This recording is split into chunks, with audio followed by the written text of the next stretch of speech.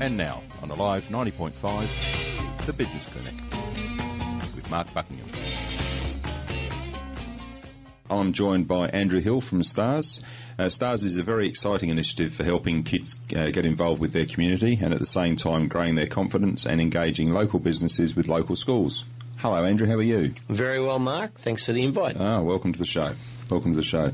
So tell us a bit about STARS, because that's, it's all about community involvement. It is. It's a matter of, it started out focusing on kids, getting them healthy and active, and then we found that the parents and the teachers, we brought the kid out in everyone.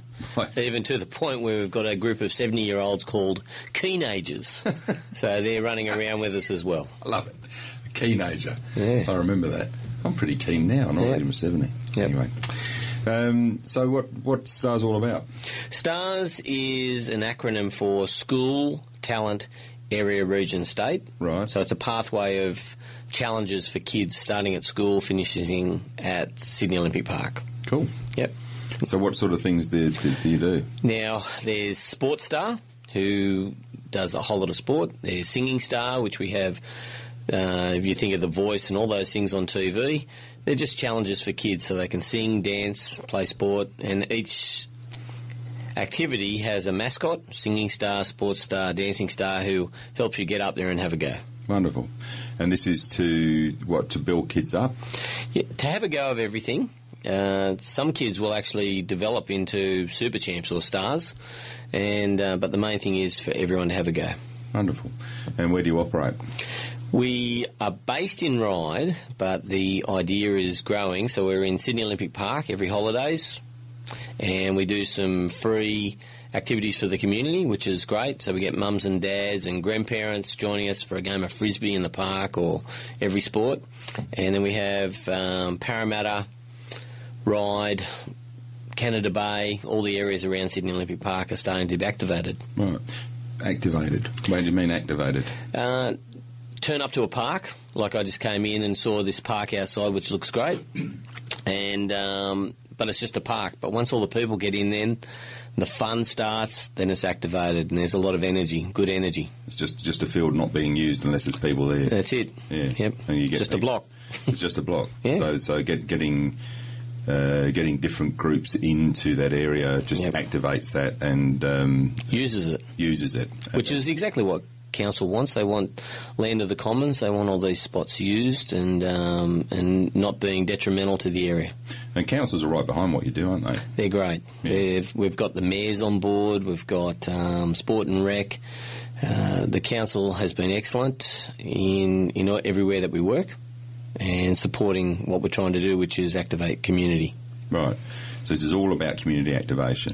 It is. Getting people out talking to each other, playing with each other. It is. You can meet at a park. You can meet in the shops. So we actually do Singing Star in the shops.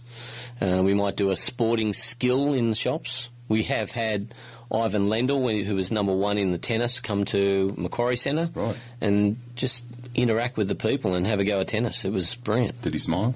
He did smile. Not terribly renowned for smiling when he was playing. When he's on the court, like as a tennis pro, I can say when he's on the court he's working, but when he's out in public he's a little bit more fun based. Yeah. Right. So tell us a bit about the process of activating the community. All right. The acronym schools. So we actually go into schools for free in my local area and play at lunchtime and challenge them with a whole lot of sports skills. And the more skills a child has, the more active they'll become throughout life.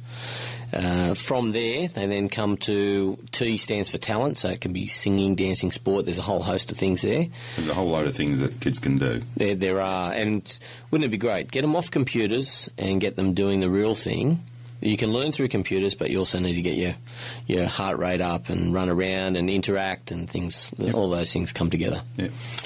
Area is your local club, your local shop, or your local park. And if we play this game called Catch the Stars, be on STARStv, and if you can catch us, you're a part of it, and it's great. So it's sort of like the massive game of hide and seek, and we say we're going to be at the local park, which might not be as active. Next thing, it's like a circus in town. Right, and so it's active. Colour, music. everything that stimulates. So that community area is activated. It is, and anyone can come down. It's normally a lot of these things for free to get them out of the house and get them running around and interacting with others. They might find they like it. They do start to like it, and that's how we're getting the adults sort of sitting on the sideline going, I want to have part of this. So the next thing, mum and dad are playing with the frisbee and doing all these great things. Yeah. Sometimes forget things like that.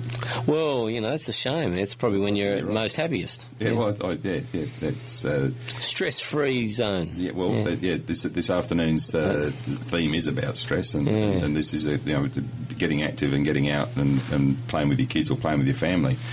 Actually, it is about challenging.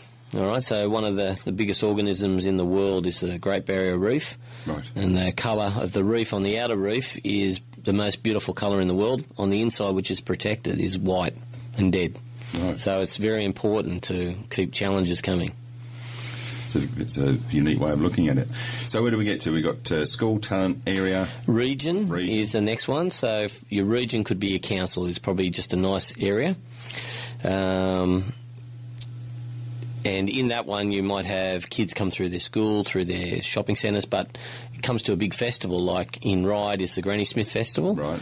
Over here, everyone's got festivals. Yesterday, there was Hunters Hill, the Mookaboola. Right. And all the kids can come in and do a challenge, or they can high-five some of the star mascots, get a photo, do something special. Just it can sometimes change their day.